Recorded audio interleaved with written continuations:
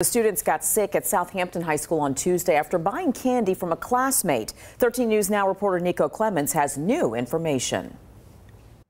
Tonight, 18-year-old Jaden Phillips remains in jail just 2 days after deputies say he gave gummy edibles to a 16-year-old student to sell at Southampton High School.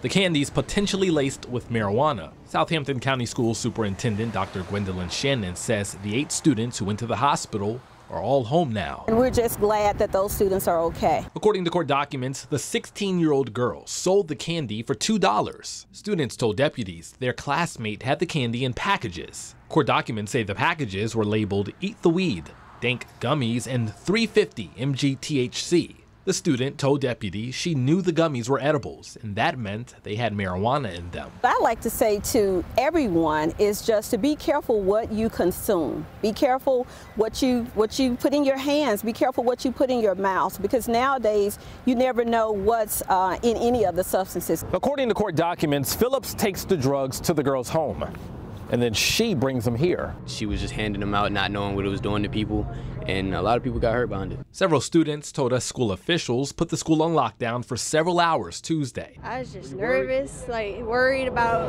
what happened, who got it, if it was any of my friends. Shannon says that they took appropriate disciplinary actions, but wouldn't go into detail. We plan to meet with our sheriff's department and collaborate to try to determine what the next steps are moving forward. She wants to reassure parents and students they're working to make sure this doesn't happen again.